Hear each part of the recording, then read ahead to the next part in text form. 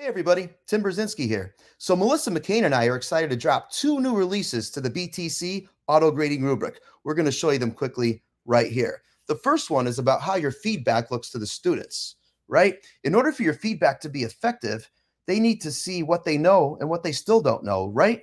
And they also need to see where they are and where they're going. So this new update helps show you that more clearly, or helps show students that more clearly. Check it out. When knowledge is demonstrated individually 2 consecutive times in a row, as shown here, the student will see a smiley face appear, right? So right here, the student could see that they have demonstrated mastery of this objective at a basic level.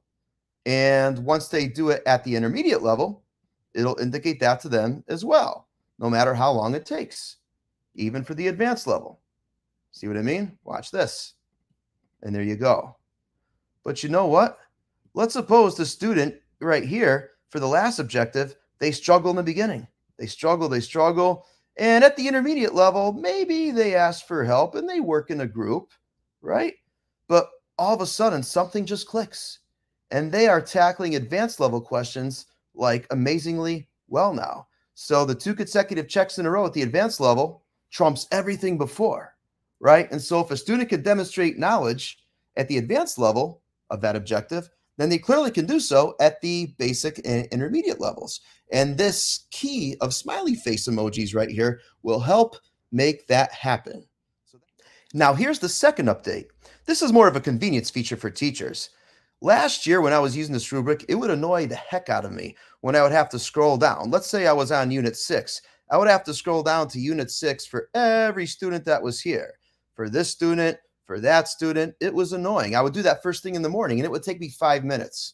So that annoyance is gone away, because watch this. If you go to the class list page right here, check it out, class list, and all you need to do is indicate to the rubric right over here in cell E3, what unit of study are you currently on? So I could choose Unit 6, and it'll change for all students there. Unit 6, if I click on a student name now, that will automatically bring me, see how it's at row 102 right there? No scrolling, no longer required.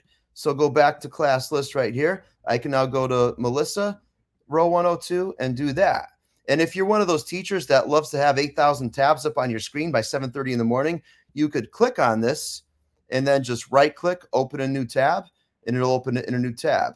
Go right here to Peter, and then I'll right click, open a new tab. It'll do the same thing. And there it goes. And I'll do it for one more time. I'll do it for William.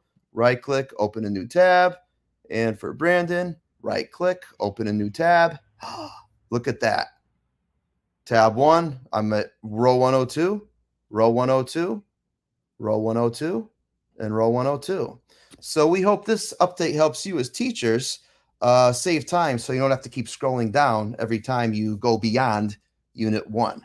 So there's the second update, and we wish you much success as you continue to provide your students meaningful and effective feedback within your thinking classroom.